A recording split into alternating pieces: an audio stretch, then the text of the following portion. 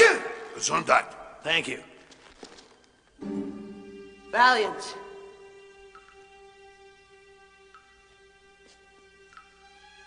I always knew I'd get it in Toontown. Behind you! Drop it, lady! I just saved your life and you still don't trust me? I don't trust anybody or anything. Not even your own eyes?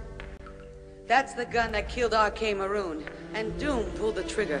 Doom? I followed him to the studio, but I was too late to stop him. That's right!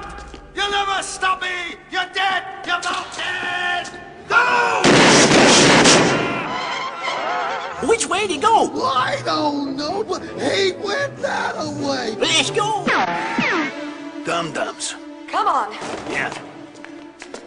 Oh no, where's Roger? Roger.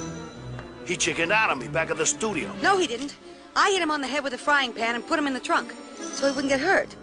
Makes perfect sense. We're obviously not going anywhere in my car. Let's take yours.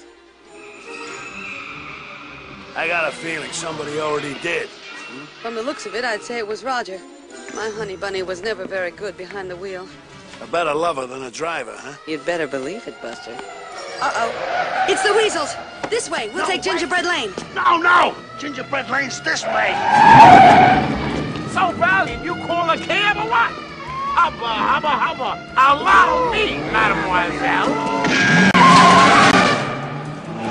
So how long have you known it was Doom? Before poor Marvin Acme was killed, he confided in me that Doom wanted to get his hands on Toontown, and he wouldn't stop at anything. So he gave you the will for safekeeping? That's what he told me, except when I opened the envelope, there was only a blank piece of paper inside. A joker to the end. So where to already? My meter's running. I have to find my darling husband. I'm so worried about him. Seriously? What do you see in that guy?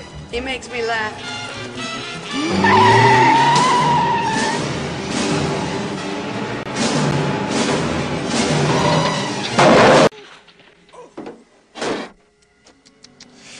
What an unfortunate accident. Nothing more treacherous than a slippery road, especially when driving in a maniacal Doom vehicle.